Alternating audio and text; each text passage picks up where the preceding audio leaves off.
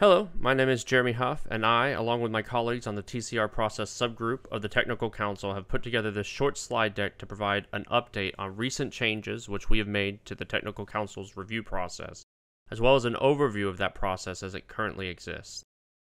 These updates are current to July 2023, but it should be noted that the TCR process is something that the Technical Council intends to continue improving over time, and there are possible improvements that still could be made in the future. Though these changes to the TCR process have been approved by the Technical Council, the work to identify problem areas and suggest improvements was done in the context of a subgroup that was formed in October of 2022. This subgroup consists of myself, Zach Burke, Craig McNally, Florian Gleixner, Jen Colt, and Mark Johnson. I'm not sure if the duration of this work had been known at the onset if we would have been able to attract these volunteers, but they have been faithfully engaging in the process and I have really appreciated their efforts.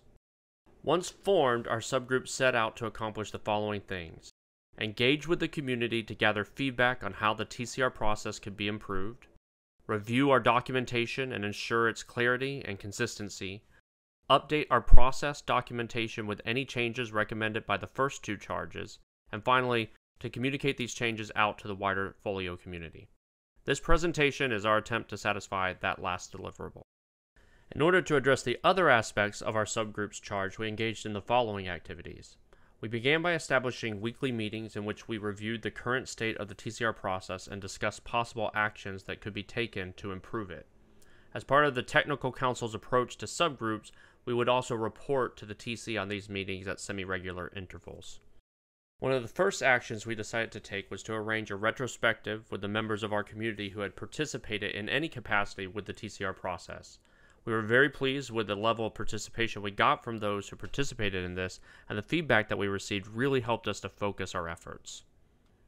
After all the feedback came in, our subgroup endeavored to analyze it. During this process, it seemed that a lot of the feedback which came out of the retrospective tended to be grouped into three main categories of concern. First, it became clear that our community had a wide range of perspectives on the scope and motivations behind the TCR process. Second, we needed to modify our process to allow for the continual collection of feedback from its participants. And finally, up to that point, we had failed to effectively communicate the details of the TCR process to the FOLIO community. After a lot of discussion over these observations, our group settled on the following actionable responses. We decided to improve our documentation through the addition of a scope statement and the refinement of our existing motivation statement. We identified several areas within our evaluation criteria that needed to be clarified. Additionally, we added a section to our evaluation template to allow for the collection of feedback during the evaluation process. Finally, we created this presentation to attempt to clearly communicate what is entailed in the TCR process. In what remains of this presentation, I will detail these process changes as well as go into an overview of the process as a whole. Previously, our motivation statement was fairly terse and directed readers almost immediately to our values and criteria document. We took some time to expand on the rationale expressed in this statement, explaining that the goal behind the TCR process is to ensure that new modules aren't introducing incompatibilities, and that they are not placing unexpected burdens on DevOps, hosting, or development teams. We feel that this expanded motivation statement helps to orient the TCR process in the context of these goals. Another change to our foundational documentation is the addition of this scope statement. This statement seeks to build a consensus in our community about the expectations for the TCR process. The first thing that is done is to address the question of whether or not UI plugins or shared libraries are in or out of scope for the TCR process. There was a lot of consensus in the group that both of these should be evaluated by the same standards as modules, since they are used as building blocks for our modules. But at the same time, we were conscious that a change in process like this should not be sprung on our community suddenly. For these reasons, we have used this scope statement as an announcement of our intent to evaluate UI plugins using the TCR process, beginning with Quiznalia. For shared libraries, there were lingering questions in our group for how this should be approached, so we have decided to defer the details of this to after the POPI deadline. Finally, and perhaps most significantly, this scope statement addresses the concept of technical criteria versus business requirements and architectural fit. This was one of the primary areas which we felt the community had differing opinions on what role the TCR process should play. This scope statement seeks to clarify that. While the TCR process is intended to evaluate how well a module has met the technical requirements laid out in our criteria, it is not intended to evaluate if a module is a good architectural fit or that it has successfully implemented any particular set of functional requirements. That is not to say that the TC is not involved in questions of FOLIO's architecture or uninterested in discussions about module implementations, but only that the TCR process is not intended to evaluate these things. Another significant change to our process was to clarify a distinction between evaluation and review. In our process, an evaluation is performed on a module, and that evaluation is then reviewed by the TC. The acceptance or rejection of a module is a decision that is made by the TC during the review of the evaluation.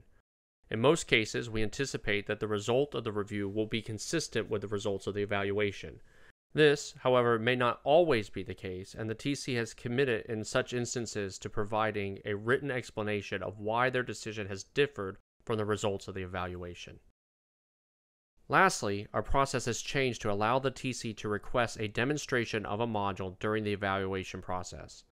A few things are worth pointing out here. One, this demonstration is not for the purpose of evaluating the module's features, but instead to ensure that the module does in fact do what it claims to do. And secondly, the request for a demonstration is at the discretion of the evaluators and the technical council, and in many instances may not be called for. For the remainder of this presentation, we will be going over the TCR process as it is currently defined, and we will end with a quick look at some of the ways in which we see the process growing in the future. The TCR process is defined as a series of steps performed by individuals serving in one of these roles listed here. There is the submitter. This is the individual who initiates the TCR process with the creation of a review ticket. The submitter can be a member of the product council or a delegate of the product council.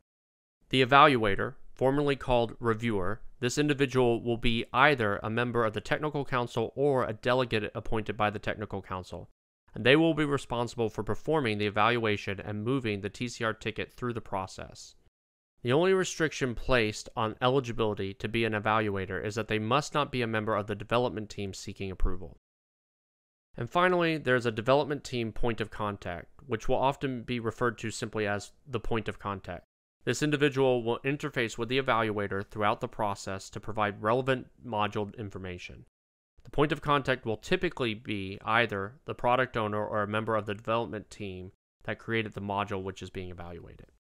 These three individuals will work together through the following 4 steps, which I will expound on as the presentation continues: the submission step, the evaluation step, the review step, and finally the feedback and approval or rejection step. The PC-approved submitter initiates the submission step by creating a JIRA ticket on our TCR JIRA board. Once created, the TCR ticket will be assigned a number and will be placed in the draft state. This gives the submitter time to ensure that the submission contains all of the relevant information that is needed.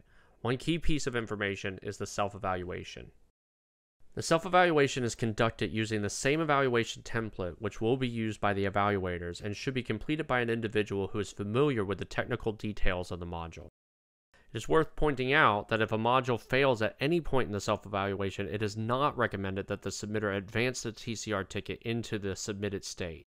In this case, it would be best for the development team to iterate on their module until they feel that it can pass the self-evaluation. At that point, the TCR ticket can be placed into the submitted state, and the TC will assign an evaluator to the ticket. Once submitted, the TC may ask for additional information and, in some cases, a demonstration of the module's functionality.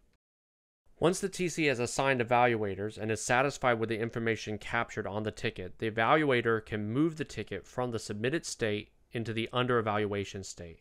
This will begin the evaluation step of the TCR process. During this step, the evaluators will conduct their own evaluation of the module using the same evaluation template that was used for the self-evaluation. It is possible that the evaluators may reach out to the submitters during this evaluation if they have questions about how the module meets specific criteria. This evaluation should take less than 3 weeks to complete, and once it is finished, the evaluator should move the TCR ticket from the under evaluation status into the under TC review status. Once the TCR ticket has been placed into the under TC review status, the module has entered the review step of the TCR process. At this point, the TC will schedule a time to review the module, and the evaluation and conduct any relevant discussions. The evaluator will present the results of their evaluation to the TC and answer any questions the TC might have about the results of their evaluation. The review step culminates in the TC accepting or rejecting the module based on either a vote or lazy consensus. It is worth noting that in some instances, a module's acceptance or rejection may not align with the results of the evaluation. In these instances, the TC must provide written justification for why they decided to either accept or reject a module despite contrary evaluation results. In most cases, however, the evaluation results should be considered to be strongly indicative of how the TC will decide. The final phase of the TCR process is the feedback and acceptance rejection step. If the module is accepted, then the TCR ticket is approved and closed. If it is rejected, it is placed back into a draft status. It's important to note that a module can go through this process multiple times, and that a rejection may just indicate that some changes need to be made to the module's implementation in order to allow that module to pass subsequent evaluations. In either case, the results of a review process will be published to Slack, and all participants of the TCR process will be notified. Everything that I have been discussing here is outlined in these documents. We have wiki content outlining the process in detail, the current acceptance criteria and the rationale and values upon which it is based, the current evaluation template which should be used for both the self-evaluation and by the evaluators, and finally, we have documentation outlining the role which JIRA plays in this process. This is a process which, admittedly, got off to a rocky start, but has improved much over the time the TC has been employing it. The TC is dedicated to ensuring that it continues to improve, and we will be focusing in the future on exploring these areas for improvement.